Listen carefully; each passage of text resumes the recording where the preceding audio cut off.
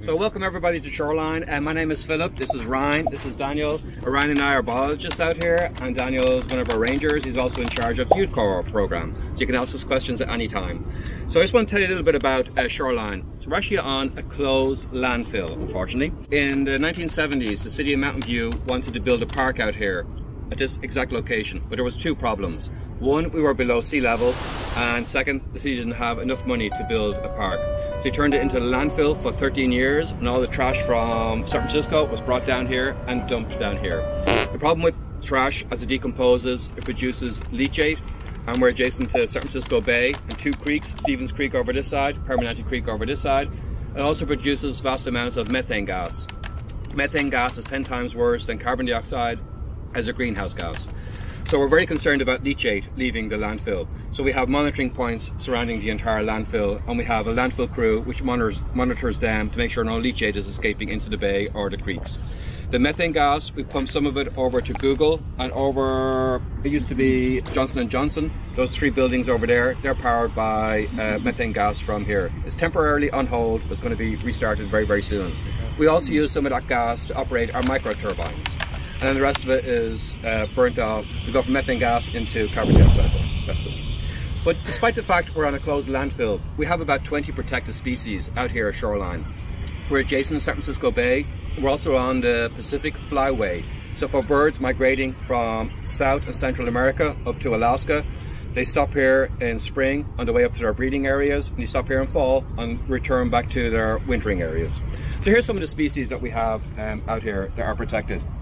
This little guy here is called a ridgeways rail, and this little mouse here is called a salt marsh harvest mouse. Both of them are endemic to San Francisco Bay. They're found nowhere else in the world except in San Francisco Bay. So both of them are actually endangered species because we've done so much habitat destruction in San Francisco Bay. This bird here is a white-tailed kite. It's a state fully protected species, and for the past 2 years they've actually bred here at Shoreline. This year they had 4 chicks, last year they had 2 nests of 5 chicks. We have white pelicans and also northern harriers. This is another protected bird we have. It's called black skimmer. So its lower mandible or lower beak is much longer than the upper mandible or upper beak. And it flies above the water like this with its beak open. The lower mandible is in the water. If it touches the fish, it closes the beak and flies off. So they've been nesting on our island in the Sailing Lake for the past few years. So you don't make a typical nest out of vegetation.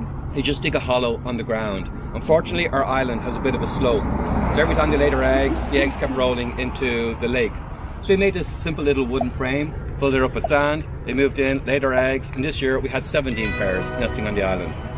We're now the biggest breeding colony of this bird in San Francisco Bay. Here's another little bird we have out here, another endemic bird, only found in San Francisco Bay and along the coast of San Francisco. It's called the San Francisco Common Yellowthroat. It's only about that size. So it lives in wetland areas, and we had about, what was it, 5 nests this year for these little guys? This is our native fox here in California. We also do a lot of animal rescues because we're a park. People think they can dump animals out here. They dump loads of rabbits. They think they can survive. These rabbits are snow white. They put them on the golf course. They just sit in the middle of the golf course and everything kills them. Just a little baby raccoon that got stuck in our dumpsters. We couldn't go into the dumpster to remove it because it would probably attack us. So we put in a little ladder to help it get out. Down the road from us here, just about a 5-minute drive, we have the largest rookery for breeding snowy egrets and white egrets in the South San Francisco Bay area. So we had over 100 nests of these birds right along the Google buildings. But this is the guy that we're specializing in helping today. It's called a Western Burrowing Owl. So there's about 140 different species of owls around the world. This is the only owl that nests in a burrow under the ground. Most owls nest in trees, some nest on the surface. This one nests under the ground. But surprisingly, it doesn't make the burrow that it lives in. It depends on fossorial mammals. In California, it's California ground squirrels. Other parts of the United States, it's prairie dogs. They'll also live in artificial burrows, and we have a lot of artificial burrows out here for them. So in the 1980s, we had 500 burrowing owls at 250 locations in Santa Clara County.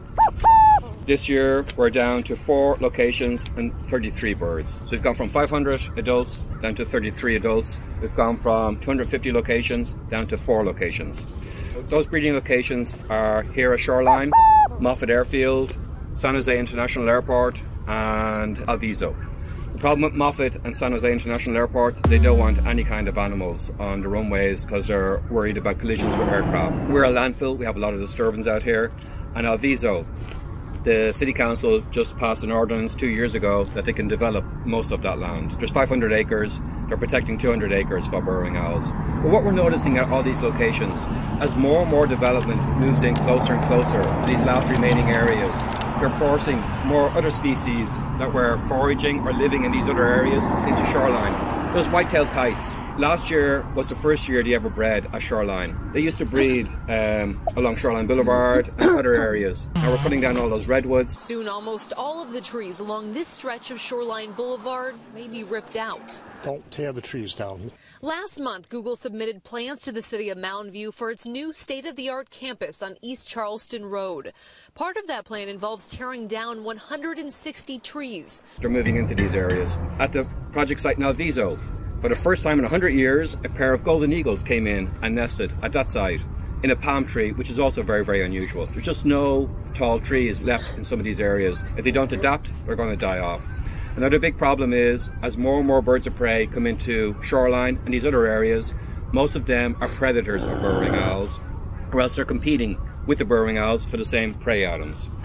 So we're doing a lot to try and save these little guys. There's some pictures of the chicks, so just send them around.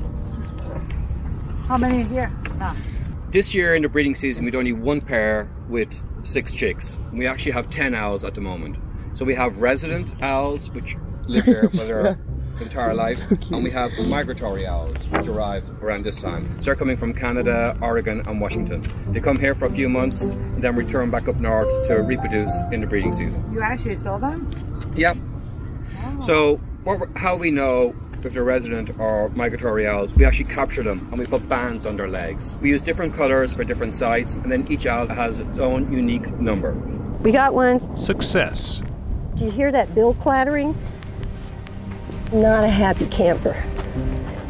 So we'll just take the whole trap back. None of them are happy to be trapped, but I try to be as quick as I can. When you see them at a distance, they look large and they're all puffed up. And then when you get them in your hand, you see how tiny they are. Well, this is not always graceful. I cover them first, and now he won't be afraid. Are there migrating owls just migrating through? Are there owls that come here just to breed? With an ID number, I can determine that information. So this fella is 74. 131.2, 165 on the wing, and 76. Lois collects her data quickly. This bird's ready to go. And the owl is soon on its way. There, look at that. So what we've learned about the banding project is they do move within the sites. At the moment out here we have 4 owls from Moffett Airfield. We do know that inbreeding is occurring. So for 4 years at Shoreline we had a mother and son reproduce. We've seen that at other sites. So owls only live for about 5 years and they breed their first year after they're born. So if there's a male and a female, they'll get together. Hey man, I'm lonely.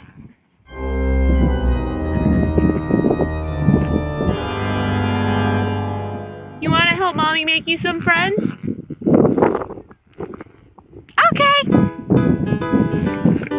They have a very, very short lifespan. Another problem we have is we analysed their diet to find out what they're eating. We collected their pellets. And the number 1 species they're eating is earwigs. An earwig is about that size. Pincher bugs. So you only capture 1 prey item at a time. So if you have 10 babies to feed, and you're bringing back 1 little earwig to feed 10 babies, most of them are going to die. So what we've done the last 3 years, we've done a supplemental feeding study. We fed them dead mice in the breeding season. And we doubled the amount of chicks at most of the sites. And we weighed the chicks and compared them to chicks who were not being supplementally fed, and they weighed twice as much. We do know that prey is a limiting factor. We want them to eat more rodents. That's the purpose of our project today. So this area here behind us, this is a nesting area for burrowing owls. We've loads of ground squirrels out there, we have loads of artificial burrows out there, and we mow the area. Burrowing owls are only 9 inches tall, so during the daytime they sit at the burrow entrance. If the grass grows taller than them, they can't see predators approaching, so they'll actually abandon their burrows. So we mow for owls, but rodents don't like short vegetation. So first they eat green grass in the rainy season, then they switch to eating seeds. So if we're mowing everything like on the golf course or here, there's no food available for them. Also, they're exposed to predators with short vegetation. So they like longer vegetation. So what we're doing with this project here, thanks very much to Aisha, who's been involved for the past few years, we're planting low-growing California native plants along the perimeter of the fence line. So that's what we're hoping to prey. There's going to be a food supply and also cover for them. So we're going to have nesting and foraging areas in the same location. So some of the plants we're using is, this one here is called Ceanothus. In the spring, it's going to be covered in beautiful lilac or blue flowers. It's low growing. This is a magnet for bees. Then we have the sage. We have 4 different varieties, so they bloom at different times. We also have an aster, California aster, great for attracting butterflies and bees. We have California buckwheat. This one blooms in the summer. We have a naked buckwheat, and we have milkweeds, which is the larval food of monarch butterflies. We're also having monarch butterflies. A lot of insects are actually attracted to that plant. So we don't want any tall plants because birds of prey could land in the tall plants and then kill the owls. So it's all low growing plants, they're all drought tolerant plants, and we are using recycled water out here. We're going to water them with a drip irrigation system for about 3 or 4 years. Then after that, the roots are established, we'll turn off the watering system and we'll move our watering system somewhere else. So we are doing research on the burrowing owls. We are doing monitoring of the burrowing owls. This year, we started a relocation program. We captured 10 chicks, well, they were juveniles at the time, from here, from Moffat and from Alviso. We brought them up to the Peninsula Humane Society in Burlingame. So burrowing owl chicks have a 70% mortality rate in their first year. Nearly everything eats them. Cats, dogs, snakes, raccoons, foxes, hawks, eagles, other owls. So they have very low mortality rates. So these 10 chicks, all 10 of them have survived so far. Then in March, we're going to bring them back here to Shoreline. We've already done genetics on them to make sure they're not they're as genetically diverse as possible. We're going to create artificial burrows using pipes. We'll put a pair, a male and a female, into the artificial burrow. We'll put a hacking aviary or enclosure over them for about a month, feed them for about a month until they lay a full clutch of eggs. When they've laid a full clutch of eggs, we'll take the aviary off, and we're hoping that they'll stay. So burrowing owls are site tenacious and have burrow fidelity. So once they establish a territory, they usually remain there for the duration of their short lives. So they have done relocations in the past with adult birds. They've taken them from one site, moved them somewhere else. The problem is, most of them have returned to where they actually captured them, and very few remained 5 years later at the original locations. So we're doing it with juveniles this time, because we're hoping that the chicks don't have that site tenaciousness like the adults. So ask me next year and I'll be able to tell you if it worked or not. During the 2020 breeding season, we had a total of 8 pairs out here at Shoreline. 5 pairs were introduced pairs. They were taken as juveniles the year before. Those 5 pairs had a total of 21 chicks. Then we had 3 wild pairs, 1 from Shoreline and 2 from Moffat Airfield. So in total, we had 8 pairs with 100% breeding success, which is very high. And we had a total of 35 chicks. And 1 pair, a Shoreline pair, actually had a double brood. So we've never had that in the past 23 years out here. Very, very unusual. If this works, we're going to try it at another location that has breeding owls. Then we're going to start doing reintroductions to Coyote Valley, which is south of here. The problem with the 4 breeding locations, they're all very, very urban. There's a lot of disturbance, there's no contiguous habitat, they're crisscrossed by roads. So we want to bring them out to more natural areas after we get these populations established. We have a big problem with non-native invasive plants. Because we're a landfill, as the ground subsides, because the trash decomposes, we can't have standing water on the landfill because it increases the leachate. So we bring in dirt from construction sites. And when we bring that dirt in, we bring every single non-native invasive weed on the planet onto our project site. A lot of these invasive plants, they grow faster than our natives, and they produce a lot more seeds and outcompete them. So what we've done with this site a few months ago, Aisha got some cardboard, and it's called sheet mulching. We put the cardboard on top of the vegetation, then we covered it in wood chips to suppress the non-native invasive weeds. So what we're going to do today is we're going to dig holes in that cardboard, plant these plants, give them a good soaking, and then hopefully we'll come back maybe a year later and do some more weeding around them, maybe for 1 or 2 years until they get established or big enough to outcompete the weeds. Does anybody any questions? It's tough to save them. It's very tough to save them. So people say, like, how come you have to do all this vegetation management? All these grasses out here are non-native grasses. These are not our native grasses. Our native grasses were a lot of bunch grasses, purple needlegrass, California, barley. Most of them are not found out here. Also, we had lots of herbivores eating that vegetation in the past. Tule elk, deer, and pronghorn antelope. None of those animals are out here anymore. So it is a lot of management, and it's difficult on the landfill as well. There's a lot of regulations to protect burrowing owls, but the landfill technicians also have regulations to make sure they're in compliance with all the state and federal agencies. So fortunately, those two regulations don't always agree with each other. So it is very difficult, but the City of Mountain View has been very active in protecting burrowing owls. They actually created a burrowing owl preservation plan. So we have certain areas designated as burrowing owl preserved.